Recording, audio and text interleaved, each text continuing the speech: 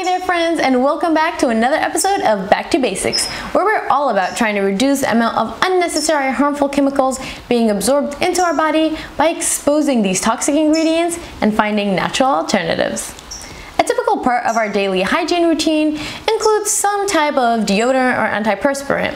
But what's the difference, and do you really need it? Also, what are the scariest ingredients you absolutely must avoid? The answers and some incredible natural solutions coming up.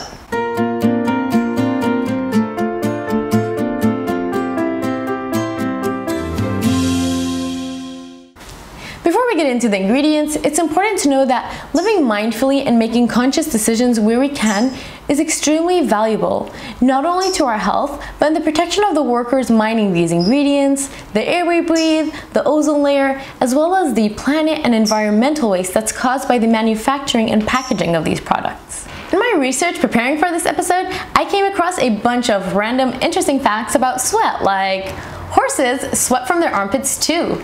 Hippos sweat, but their sweat is red in color and actually works as a sunscreen. How genius is that? Also, if your partner's sweaty smell is captivating, don't worry, it's not weird. You've got chemistry, which is actually really biology working through pheromones, since women can detect masculine hormones through sweat, and men can literally smell a woman's fertility. And I'm gonna link the study to that in the description box if you want to read more up on that. If you enjoy these facts like me, then thumbs up this video so I know I'm not the only one spending the last hours of the night Googling random sweat facts. So we actually have two types of sweat glands. Eccrine, which is all over the body and basically excretes salty water. This is your body's natural way of releasing excess heat. Then there's the apocrine glands, which are activated after puberty at hair follicles instead of pores. And these secrete a composition of fatty proteins, lipids, ammonium, and other organic compounds. These are usually under the arms and in the groin area. While women actually have more sweat glands, men sweat twice as much as women. Now, sweat on its own is odorless. It's actually the bacteria that feeds off the sweat that causes the stink. But here's where it gets interesting. A study in the Journal of Investigative Dermatology, scientists found a gene called ABCC11. Now, this is the gene that determines whether your sweat will have an odor. While only 2% of Europeans lack the genes for smelly armpits, most East Asians and almost all Koreans lack this gene. Having that said, 3/4 of the people that don't need deodorant still use it, and that goes to show you how much of a person's daily life is dictated by what's considered normal. So if you don't need it, skip it. If you do, no worries. We'll be going over a few ingredients that you'll want to watch out for. Just a quick throwback on this $72.2 billion industry that didn't even exist 100 years ago. In fact, the first deodorant was marketed and sold in the 1920s. And today, we find multiple antiperspirants and deodorant products in every household. So, what's the difference, you may ask? Although often used interchangeably, antiperspirants work by closing or blocking the pores with astringents like aluminum, so you can't actually release sweat. Deodorants, on the other hand, don't stop you from sweating. They work by neutralizing the smell of the sweat with antiseptic agents. Manufacturers can label antiperspirants as deodorant if they also contain antiseptics. However, just a quick look at the ingredients will tell. If it contains any aluminum compounds, it is by the legal definition an antiperspirant, which shockingly makes up 82% of the market. So, obviously comes first on the list of ingredients to avoid. Aluminum compounds can come under different names, and they work by stopping our body's natural biological function of cooling itself down and secreting toxins by clogging sweat glands. Now, this goes against logic, and yet the biggest brands in the industry continue to use documented carcinogens to do so. The bigger concern with these is that it gets absorbed into our skin and goes into our bloodstream, causing changes in estrogen receptors. By clogging the sweat glands, toxins build up in the lymph nodes, and that's why it's related to breast cancer. And while studies haven't been conclusive, research has also associated high levels of aluminum to Alzheimer's disease, so definitely best to be avoided. You should also be watching out for triclosan. This chemical compound was initially introduced for the use in surgical scrub for its antibacterial antibacterial and antifungal properties. It shortly made its way into the personal care industry. The problem is that it kills both good and bad bacteria, which weakens our immune system over time. This ingredient is so commonly used that the Journal of Immunology published that 75% of Americans have detected triclosan levels in their bloodstream. I'll also link in the description another study that reported triclosan can disrupt the bacterial growth in your gut and impair your thyroid function, which is crucial for brain development. Moving on to styrus, which can be listed under many names. So if you see any of these ingredients on your deodorant, just put it back. While styrase work as an emulsifying agent to combine and thicken ingredients, the concern comes from the manufacturing of this compound, where stearic acid, which is pretty safe on its own, is combined with ethylene oxide, which is a known carcinogen. Another reason to avoid this ingredient is it being an ecohazard. As it enters the waterways when disposed, it can cause significant damage to the natural environment. I believe there's absolutely no need to use chemical emulsifiers since there's so many natural alternatives like candelilla wax. The same goes for the use of parabens, phthalic, propylene glycol, DEA, TEA, fragrance, artificial colors, which are all common ingredients in deodorants and antiperspirants. And I know it can be overwhelming, but trust me, it's just getting into the habit of being mindful when choosing products and taking a second to check the ingredients. And no worries, there are a ton of natural alternatives that your body and the environment will thank you for. Try a crystal salt deodorant. You can also find natural deodorant free of these toxins like Green Tidings. Humble also has a clean deodorant. There's another deodorant by Schmitz, It's All Good, and Paperweight. So know that there are always some natural green alternatives. And if you want to have some fun with it, let's make our own.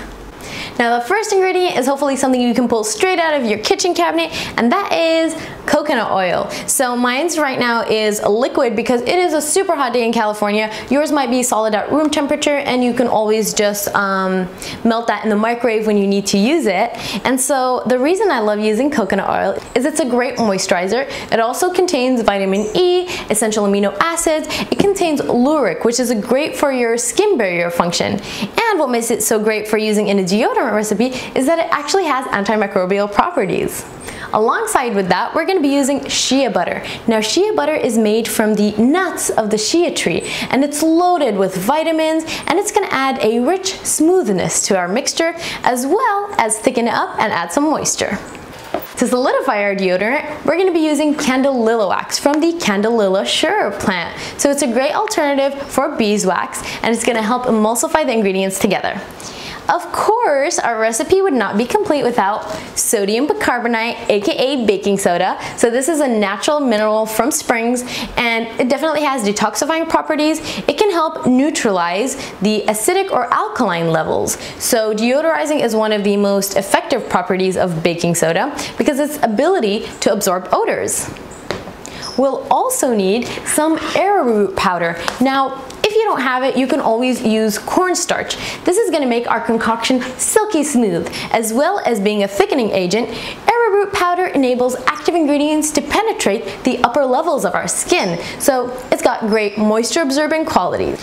The last ingredient is optional if you'd rather have an unscented deodorant, but feel free to use a few drops of your favorite essential oils, preferably something with antibacterial properties like tea tree oil. Lavender oil is a great one, also peppermint, rosemary, lemongrass. Today I'm going to be using lavender oil. So let's get this mixture started. So while mixing all of these ingredients, we're going to need some source of heat. So if you have a double boiler, you can use that. I'm just using a bowl that's got very hot water in it, and I'm going to set a measuring cup inside, and then I'm going to be putting all my ingredients in here to melt. So now that I have my DIY double boiler, I'm going to take a 1/3 cup of coconut oil. So you want 1/3 cup of coconut oil in there.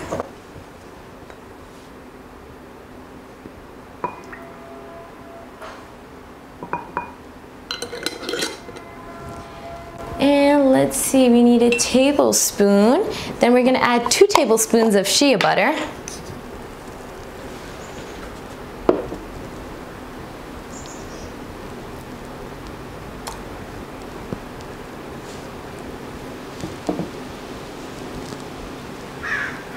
shea butter, and then you can just rub this all over your hands because it's very moisturizing. And I'm gonna take also 3 spoons of candelilla wax. And the wax is really what takes the longest to melt. So there we go, 2 and 3. Actually, candelilla wax kind of reminds me of chunky nutritional yeast. So you're just gonna wanna whisk it until they're all melted together. Now I'm not sure, but I bet this would also work if you put it in the microwave as well. So once you've got everything melted, you're gonna take this off the heat. And then again, we're gonna use our 1/3 cup measure because we need a 1/3 cup of arrowroot powder or cornstarch, whatever you have available.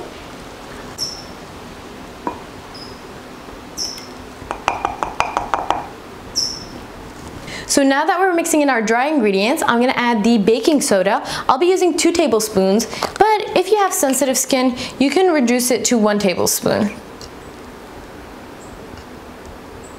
So there we go, 1 and 2. Wonderful. And then again, this step is optional, but it's definitely wonderful to include. So I'm gonna be adding 10 drops of essential lavender oil.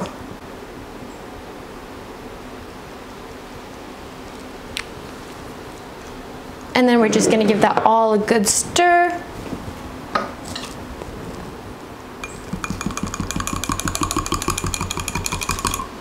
So now we have this nice, thick, creamy concoction.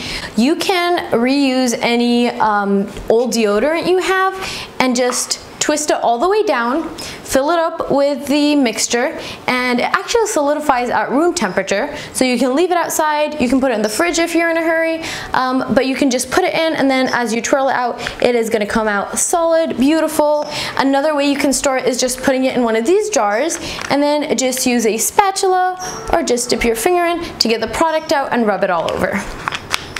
If you found this video beneficial, show your support by subscribing and leave a comment with what product you think I should address next.